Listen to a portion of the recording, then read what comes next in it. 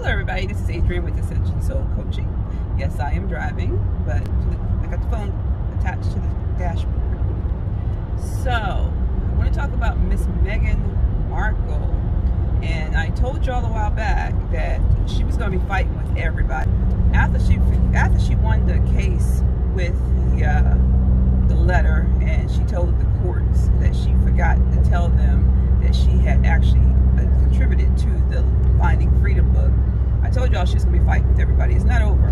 So now she's fighting with everybody. Every country hates her pretty much right now, right? Or at least a lot of people in every country hates her.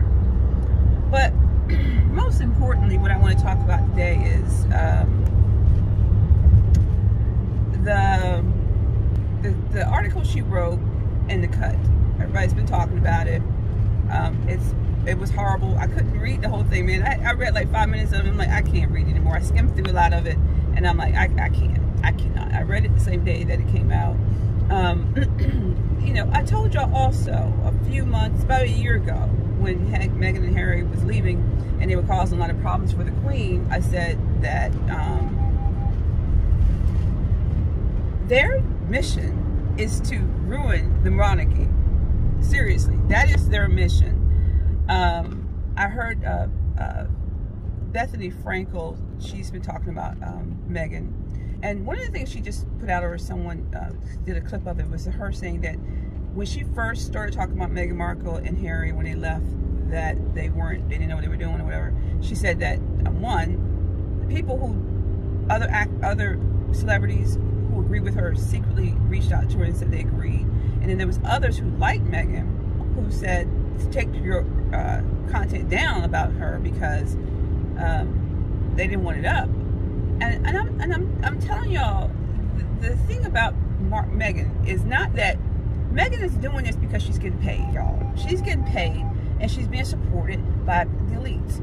There is a group of people who have an agenda, and she's also part of the One World organization. She begged to get in, be a part of, and then they got her in there, and then she did the speech there. They said, oh, I don't know how I got here. Well, you know how you got there, you know, and it won't the traditional way, and they did not invite you.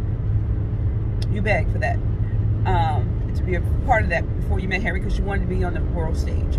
But I also believe that one world leader, whatever it is also part of the WEF, the World Economic Forum, and is probably an arm of that particular organization, because the WEF has the young leaders, right, who, you know, like Justin Trudeau is part of, and Pete Buttigieg from America, the Secretary of Transportation, he's part of.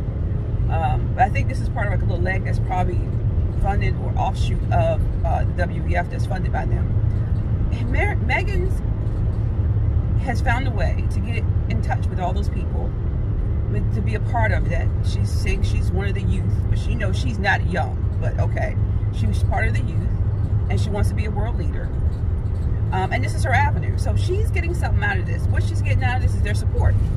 And, you know, no matter how many times you go out and boo her, no matter how many times we say she's narcissistic, which she is, in my opinion, and manipulative and a liar, they're going to support her because they support certain people because they know they can get the distractions that they need, and they can harm things, situations with, like the monarchy. They want to bring the monarchy down, get this girl to come in there and do it. You know, her and Harry's just going on with the program. He probably was sold a bill of sales that it was going to be a great thing for them, but he didn't. I don't think he truly believed it was going to really hurt his family. I think she knew, but they've all got him signed on lock and step with her.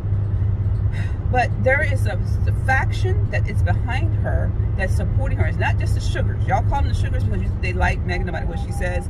I think some of those people are being paid and funded by these programs to always put out content to support her and to follow her and to give her credence. So the podcast, all that stuff is being funded by these people. Even the bots, if some people think this bots is giving her the ratings, which I don't think she's got the best ratings. I didn't listen to the first show of her podcast.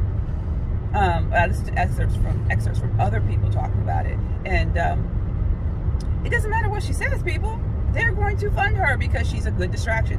The news people who keep putting her in the news, if they really didn't think she was worth anything, they would not keep reporting on her podcast or on anything she does. But they're being they're being funded and they're receiving income because every time they put her on, they get paid, whether they like her or not. And I think some of them are, like the other day when she did this speech at the One World event, why was there like 4 or 5 different, at least, organizations streaming that crap? They don't stream any other charity because she was there. It's going to get ratings, right? So it's a catch-22, whether you like her or not. If you don't like her, you're going to get money because, you know, news people are going to get money because it draws attention. If you do like her, you're getting paid by you're going to get attention as well, and you're going to get funded by and support by the WEF or whoever the elites are that supporting this girl, okay? It's not just Sunshine Sacks. There is a whole team of people behind her for a particular purpose, and she does it because she gets the fame and she gets the money and she gets this to get her narcissistic supply, which is pretty much all she really needs. But she wants to be president. At least she'll go into some type of political office, and then she'll jump into like being a senator, trying to be senator, and then she'll try to be the president, right?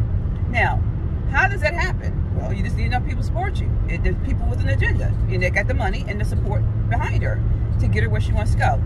Now, if you remember back in, I don't know what year it was, but President Obama, there was a media event, like a media journalistic annual conference that they have, and there's comedy, and the president's getting, he does his little stand-up. Every president has done this, right? I forget what it's called though.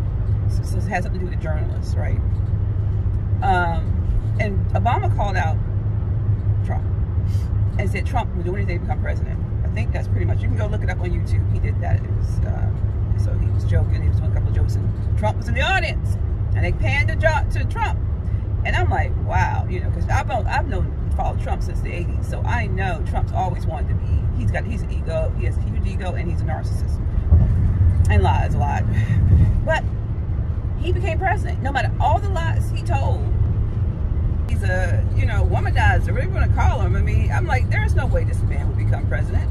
And even when he was doing his, and I know some of y'all might like Trump, I'm just telling you what I saw, okay, and what I was thinking. And then when he became the candidate, I mean, I looked at the debates and everything. I'm like, this guy's not gonna make it because he makes no sense. Well, let me tell you, you got enough people behind you putting enough money out there, you know, just targeting certain people to help have fundraisers and to get people and delegates behind you.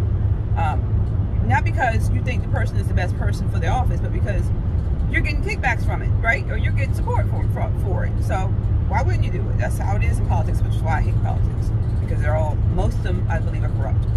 But anyway, so he called out Trump. Trump became president. Trump called out Meghan Markle. So I'm going to see if this is going to be the trend. Is that maybe Trump didn't know, okay, or maybe even Obama didn't know that that's what was going to happen. But some advisor advised them to speak about these people. Because I was thinking at the time that Obama talked about Trump, why did he even bring Trump's name up? Like, yeah, he was in the audience, but Trump was not at that point outwardly expressing the need and the want to become president. It was only after that announcement was made. So then you got Trump, when he went to go to the UK, they asked him about Meghan Markle. And I'm like, you know, a lot of those questions are pre-screened. I'm not saying all of them are pre-screened, but it's like, why her? I mean, she is such a little bitty thing in the whole scheme of things, supposedly at that time, right? We were just mad that she left England and gave up her, you know, wouldn't give up her title and wanted to use it to make money. But it was like, why is he bringing up Meghan Markle? And now we know that she has aspirations to go into politics. So there you go. That's why. Once a president who has a bully pulpit, which means he has open access to all kind of news media, and wherever he says goes wide and far, or she says, whatever you want to call it. Once you mention a person, it's going to go worldwide that you mentioned this person. And it was a joke. Both of them was a joke. Obama's was a joke about Trump, and Trump was a joke about Meghan Markle, saying Harry's going to need help because he didn't like her. I didn't mention her twice. So, I mean, there was twice he's mentioned Meghan Markle, at least twice that I know of. So it's like, you know, are you pushing her up on this pedestal to give her exposure? So y'all got to be careful. So I stopped doing a lot of videos about her because I'm like, I'm tired of her. I already know her game. I'm ready to see it, right? And I would hope that you all do too. But it's like, what do you do to break this? I mean, I'm not saying break her. That would be evil. But how do you what do you do to break? How do we as citizens and world citizens break this so that she doesn't become this thing that they want her to become? Because not to say she's any more or less evil than anybody else, but it's just the way she's harming people up front, like the British royal family, the Queen, for no reason. You know what I'm saying? It's how she's doing it, and so openly. That's the thing, so openly. So what do? We can keep calling her narcissistic. We can keep calling her crazy. We can keep calling her, you know, she controls Harry, which she does. Okay, she's in charge of that relationship. What do we do to stop it? Because we can stop Trump. And I'm not saying we should stop Trump because did he do a good job, did he do a bad job? I'm not talking about that. I mean, just on the morality of the guy. It was like, not him, but he became president. So on the morality of Meghan Markle, how do we stop it? Because we can see if they have enough pull and enough money and enough backing, they're going to continue to beat us down, and they're going to get the delegates behind them. Whether it's the citizens or not, they're going to get the delegates behind them to make the vote for that person. So what do we do? Right? I don't know. I'm going to ask y'all that question. What do we do? Because she's in the eye of the public. She's high profile now. She's going, and I told y'all this a while back, and I'm going to put those clips up of where I said this before. She's going to start fighting everybody, and she's going to be the bad guy girl, because she knows being a good girl is not going to get her where she wants. She has to do some ruthless stuff, right? She's got to put herself out there like a Kim Kardashian, but in a different way where she's more malicious, because it's more political for her. Kim Kardashian was just, you know, expose. She just wanted to show her body off and use her body to make money, her beauty to make money. But Meghan Markle's not trying to use her beauty to make money so much as she's trying to use her status to make money, right? So anyway, y'all just leave your comments below. What do you think? How can we stop her? What do you think we need to do? What do we need to do more of? What do we need to do less of? So leave your comments below. And I'll talk to you later. Have a blessed day. Bye-bye.